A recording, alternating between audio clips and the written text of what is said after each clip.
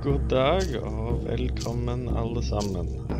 Today we're going to speak a little bit about the runes, and in other videos I'm going to talk about runic magic and exactly how it was practiced back then, but wanted to first speak about the runes so we know exactly what we're looking at, because it can be just so many different things.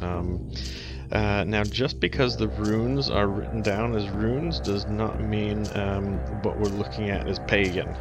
So most scholars agree that the runes have been used since 200 BC. The earliest runes findings were a little bit later than that, but most people agree that they were used that late, or perhaps even later, I believe.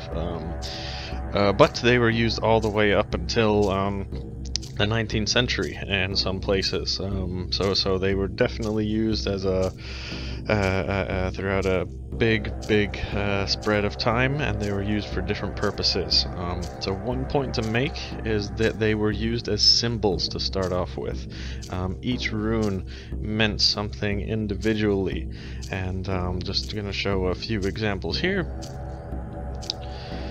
So originally they had meaning to them. The word rune meant secret. That translated that runes mean secrets. That's what they had. All of them had secret meanings in them, and that's the way it was. They were not letters. They were not an alphabet which were used to compile sentences until much later on in time. So originally they were just used as symbols, symbols that contain secrets, and we're going to be looking at that in other videos.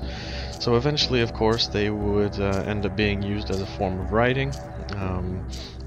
We see a really early example of that, which dates to about the 300s, and that is called the Engangstein, and that's found in Fagernes in Norway, and we can see it here.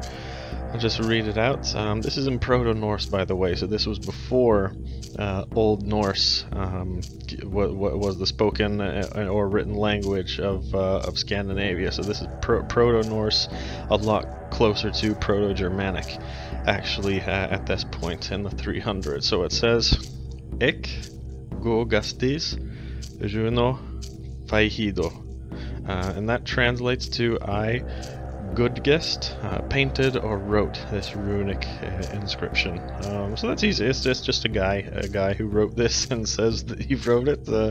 Pretty easy to understand that, and there's probably some deeper meaning to that too, which we'll look in at later videos. But this is the first example that we have of the runes being used as actual letters to compile a sentence with phonological value. So that's a very early example of it in the 300s, and we're just going to look at a different one right here just to paint a different picture. Here's another one. Now this is one of the Bergen rune sticks that I'm going to read out from now. There were some rune sticks that were found in Bergen quite a bit later on, I believe. Some of them were found in the 1300s. Or dated back to the 1300s, I'm sorry. I think they were found a lot later than that, so this was quite a bit later on in time. Could be 1,000 years after the runes were first used as phonological symbols. So I'm going to show here. This is the rune, and this is how it is written in runes in Fotark. Okay, now here we're going to see how it's translated into the Roman alphabet. So we see here that it's Latin. It's Latin for sure. So what happens when we translate it to English? Well, look here. So, as you can see, it's a prayer.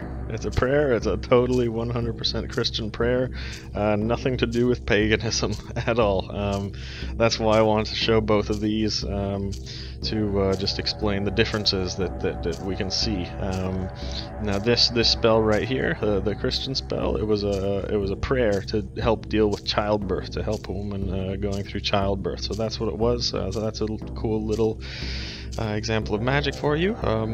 But in this video I just wanted to show the difference between these two, just to show that just because something is written in runes does not make it pagan. So we have to look at each case individually and then determine exactly where it comes from. The only thing that I could say is that if we find the runes being used as symbols and not as writing, like letters with completing sentences, then the symbols probably have pagan origin, of course. And we see a lot of this in the Icelandic staves and inscriptions that I just released a couple of videos of this week. Some charms to deal with protection and how to deal with thieves, theft of your property. I released some of those videos earlier this week explaining those, and those had clear runic inscriptions in them, and it was just the symbol, not the not runes written out as with a phonological value, like with a sentence. So in that case, we can be pretty sure that the spell or the magical stave has pagan origin. So that's just a quick little note. We're going to be looking at some runic magic in later videos, and that's it for today. See ya.